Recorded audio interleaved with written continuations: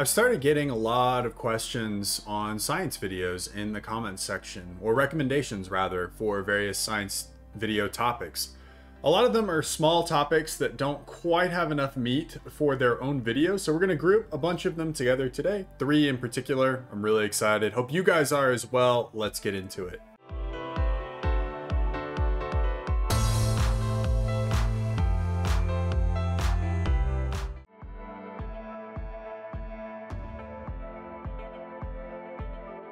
Normally you see players take one of two approaches whenever it comes to upgrading their Mexes from Tech 2 to Tech 3. Either Control K the Tech 2 Mex and then reclaim the wreck and rebuild on a Tech 3 Mex on top of the spot, or you can just do a straight upgrade to Tech 3 with assistance from whatever engineers you have in the area.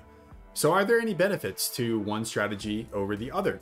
To test this, I set up an environment where I have enough energy and mass to complete the upgrade, but no additional income is coming in. So we can calculate then the delta between the mass that we initially started with versus the mass that we finished with.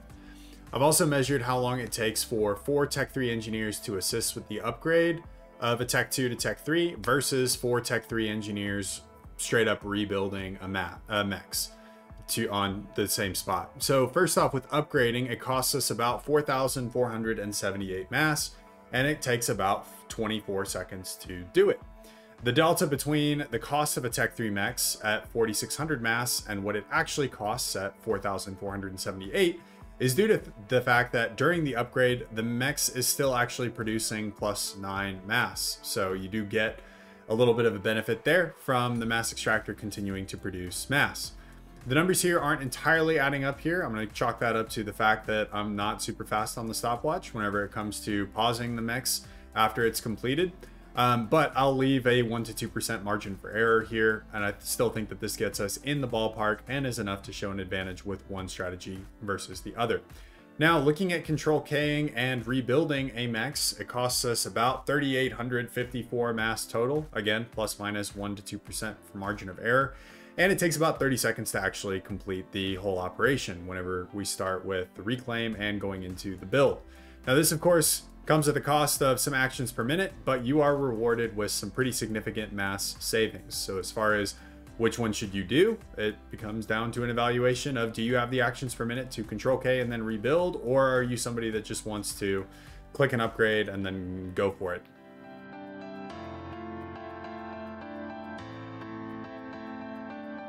It's no secret that as you move up the tech level list within Forge Alliance Forever, you're going to be spending more mass for less damage per second. Units just become less damage per second efficient whenever we're evaluating them against mass. The reward that you get, though, is more consolidated damage per second in one particular area. This is true whenever we're looking at Tech 3 bots versus experimentals. Now, our most efficient is Tech 1.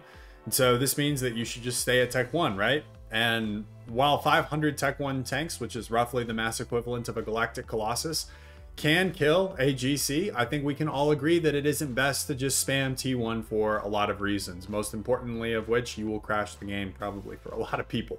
My computer was chugging whenever I loaded 500 strikers into the match. Specifically for this topic, we're going to be looking at Percival's versus Ethodas here.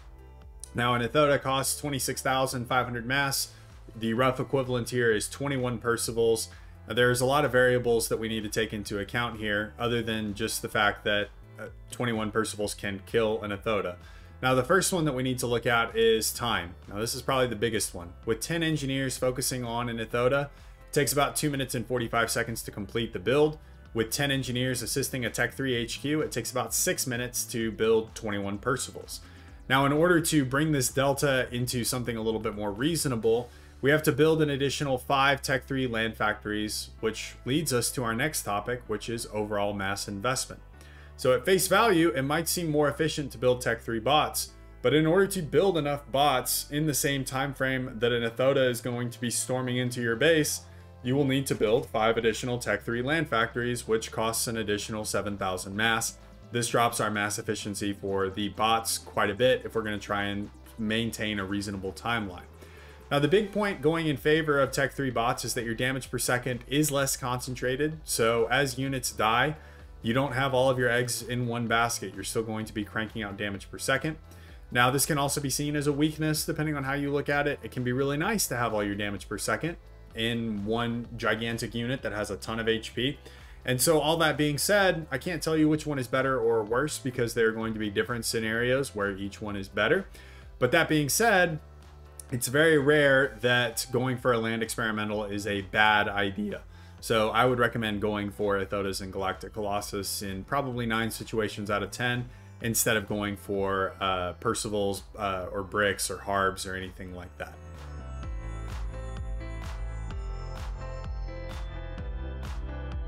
Now, the last topic we're going to be looking at today is going to be mass efficiency for cruisers versus land-based tactical missile defense. Now, we've seen this all over the place, from my games to Guilecast to my casts, etc. How good is tactical missile defense against cruisers mass for mass? Now, cruisers are probably the weirdest unit within Forged Alliance Forever across the various factions. None of them have the same capabilities. Some of them have flat cannons for AA. Some have tactical missile launchers. Some have deck guns. Others don't. Some have decorative deck guns. So it's a very rough comparison. Now, I did a breakdown of every cruiser in a separate video, and I'll link that one in the description if you're interested. So for this one, we're going to be focusing on 2 factions, the UEF and the Seraphim, because they have tactical missiles on their cruisers.